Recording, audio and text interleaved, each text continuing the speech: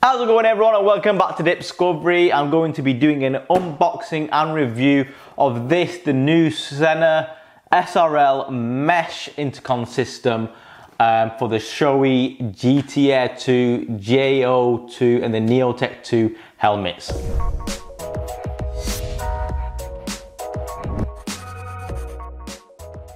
Okay, so this has been quite a long ask from people who have got the GT Air 2, Neotec 2, because the Sena SRL2 system, which I reviewed earlier in the channel, if you want to check that one out, links in the description, is getting on a bit now, and it doesn't have a lot of the new features that the newer Sena and Kardon systems have. Stuff like mesh communications, as well as the better speakers, because the SRL2 speakers that I found weren't the HD speakers, and they weren't made by JBL or like the Kardon ones or Harman Kardon. They were quite rubbish.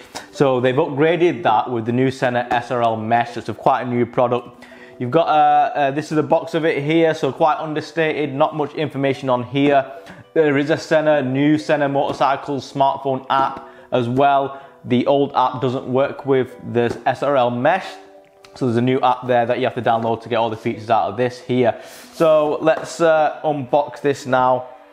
You get the box there presented to you, pretty much the same as the SRL2 was, with the tray there showing you everything you get inside of the system. So as you can see here, we've got the full array. It's quite similar to the SRL2. The main differences are it's got two additional antennas that go to the side, which is for the mesh system. And also one of the biggest upgrades that a lot of people have been asking for is to the speakers. Now they're being powered by Harman Kardon, so they are going to be hopefully a lot better sounding speakers than the previous versions, which were quite basic, and they weren't very bassy. They were quite tinny, quite flat all around. So the new Harman Kardon system, I'm expecting a lot better results there.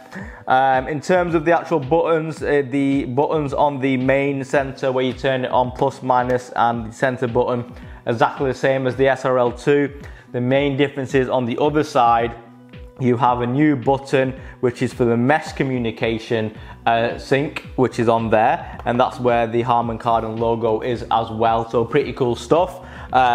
Also, they've changed the charging method as well, slightly faster charging, because now we're using USB Type-C connection on the charger, whereas before it was a micro USB cable. So again, they're bringing it a bit up to date with the newer standards of charging as well. So let me just take this tray out, and then we can have a look at the accessory pack. So inside the accessory pack, you've got your standard quick start guides that you'd expect to see. All of this information is also available on the Sena motorcycles app as well. You get information about the Wi-Fi adapter, which is something new that you get with it as well, which is included in the accessory box, and I'll go into that in a second. So that's all your manuals there. We've also got the accessory pack here, which comes with everything else you need. So what's interesting to know is you don't actually get this time a charging cable that's like a normal charging cable, because this one is actually a Wi-Fi adapter. So what you get here is a cable that's USB to micro Type-C connection that charges it, but it also acts as a Wi-Fi connection as well, and it gives you a bit more information, if you can see here, with the Wi-Fi battery charging indicator, all that kind of jazz. And the idea is you can actually connect it to Wi-Fi through the Sena Motorcycles app, and it will automatically update the firmware for you, so you don't have to plug it into a computer and do it the old school way. So that's quite a neat thing that they've included there. And then obviously you got your standard stuff like your boom mic, your integrated mic for the helmet piece, and some spare dead cats there. So I'm going to be doing a quick install of it into my GT Air 2 here, and then see what that process is like. It should be exactly the same as the SRL2 one was like, which if you probably saw in my last video, if you did watch that. And then what I'll do is I'll take it on a ride out, and then we'll see what it actually performs like. Alright, so I'm going to install the system into my GT Air 2 here. So it's a good thing to keep on hand the Shoei pin lock and cable routing tool, which you would have got with your Shoei inside the box, because it makes pushing down the cables in all the little grooves a lot easier. So let's get to it.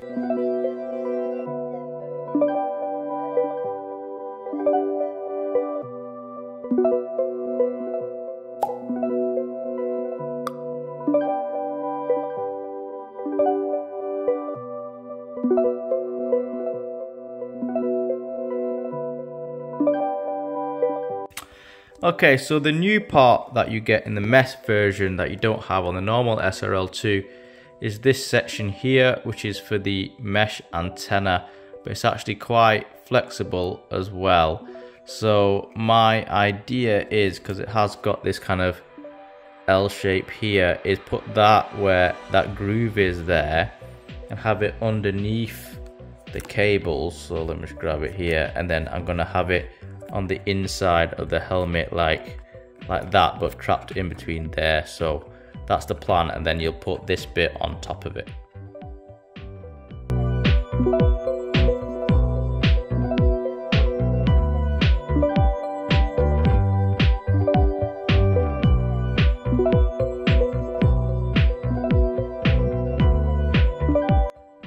So after a bit of persuasion, I got mine to look like this. So that's the mesh system there in between there, and then this little tab is on top with the cables tucked on the sides there. And I've also tucked this cable behind this clip for the foam cheek pad's gonna go, and then this is just gonna go there with the cheek pad on. So I'm gonna carry on with the other side, and then yeah, should be ready.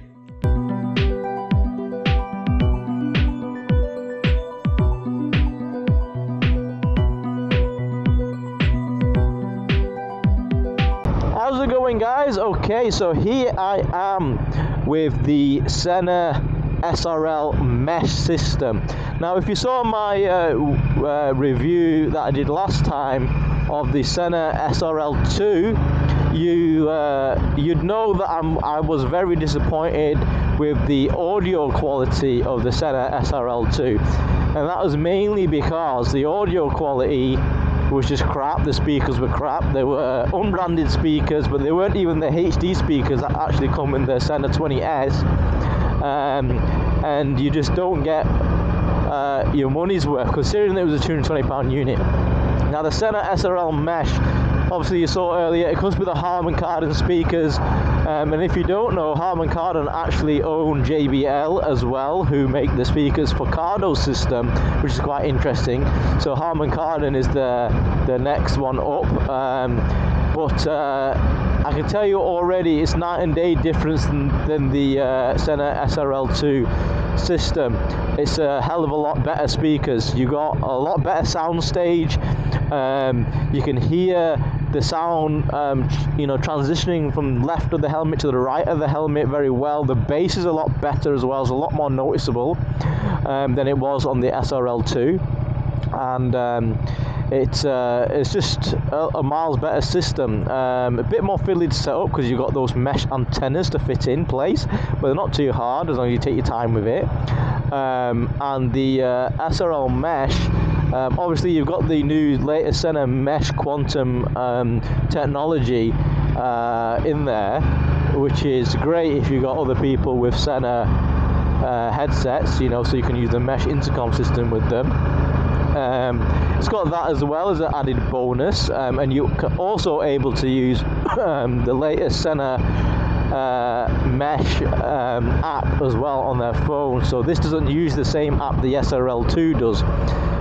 So the SRL2 uses the same app as the 20S and the older units like that. But the new Quantum series, so that's the Sena 50, is it 50K? this one, the SRL Mesh. Anyone that uses the mesh technology uses the new app, which is a bit more intuitive, a bit more nicer to use, a bit more simple. It's got a bit more features on it as well, which lets you tune the settings of the SRL Mesh on the phone, so you don't have to bother doing it kind of you know, all through the computer or through the headset itself. In terms of feature wise, it's got everything else as you'd expect that the previous one has. So you still got that Google voice assistant ability. If you press and hold the middle button in for 2 seconds, you can use Google Assistant or Siri, which is pretty cool to dial your numbers. One thing I have noticed is that they've removed the ability to do Sena voice commands. So on the 20S, you could do like, you know, what was it called? Hello Sena, and then it would say a command, and then the command you could be like, you know, check battery, which will tell you what percentage the battery's level is at, or you could say something like speed dial 1 or speed dial 2, and it would automatically ring whoever you've got speed dialed in. Now that functionality has actually been removed from the SRL Mesh. What's this guy doing? Are you turning right? I always wait for these pedestrians. So yeah, that functionality has actually been removed, which is quite unfortunate, because I actually like using that for speed dialing, because it works better than the Google Assistant, because you can just say speed dial 1. But you know, you can set your speed dials obviously in Google Assistant and stuff like that, but that's, you know, something that's external instead of using it in the Sena utility. So yeah, other than that, it's the price. The price is too expensive in my opinion. So obviously the SRL2 was already an expensive unit at £220, right? So the SRL Mesh is £330. It's like an extra £110. Very, very expensive piece of kit. And all you're actually getting realistically is the mesh technology, the new app, and the better speaker system. And to be honest, like, I think it should have had all that for the £220 that you're paying for the SRL2 system. So I think it is quite overpriced, but it is a brand new system. It's only just come out, but it's the best one you can get for your GT Air 2. I mean, the Shoei is already an expensive helmet, so maybe you feel like it's worth it. But if you just shelled out 450, 500 quid for a GT Air 2, you know, it basically makes it a £750 helmet with all the equipment on. I mean, that's not including my action cam setup, so it's probably like over £1,000 helmet I've got on right now with all the gear on it. So it is quite an expensive outlay, but to be honest, if you want the best and you plan on keeping your helmets for, you know, the full 5 years, and you do a lot of riding that you plan on using it for, then I'd say it's you just get it, because you'll be disappointed with the SRL2.